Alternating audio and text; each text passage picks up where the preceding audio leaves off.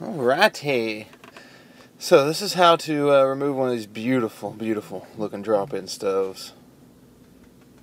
This one obviously has to be fairly new, 2010 model, I'd assume. First thing I did was you need to go through and loosen up these grout holes where the grout is surrounding the stove to what it's built into.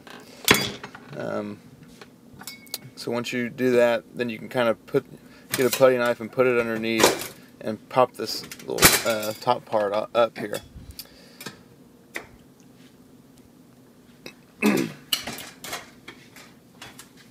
So pop this top part up, and what holds this drop-in stove in here, I had 4 screws, 2 on each side, and those were screwed into the cabinets. So I unscrewed those, and once you get those out, this bad boy should be able to scooch out pretty good,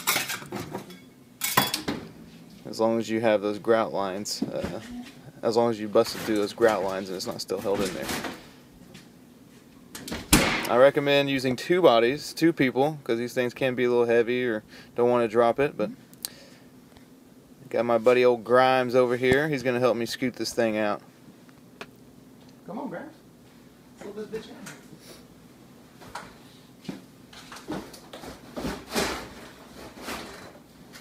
So pretty simple to get it scooted out and get it started.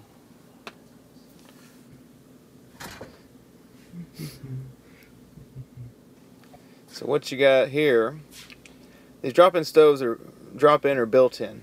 So this thing's built into the countertop, so they have this little area back behind it where if you're going to switch to a freestanding stove, then you're going to need to take this out. You can hammer this little wood section out, and you can just basically just hammer up and it'll come up. Also, you're going to have down here at the floor, you're going to have to do some sawing.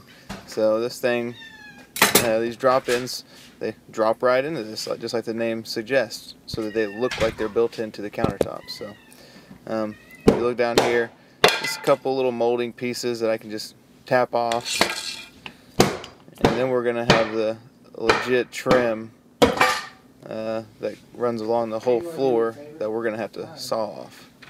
So I use my reciprocating saw.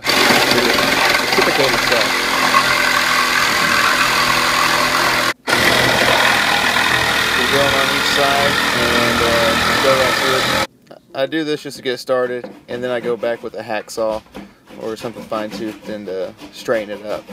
That way it looks all pretty. And there you go. Too easy.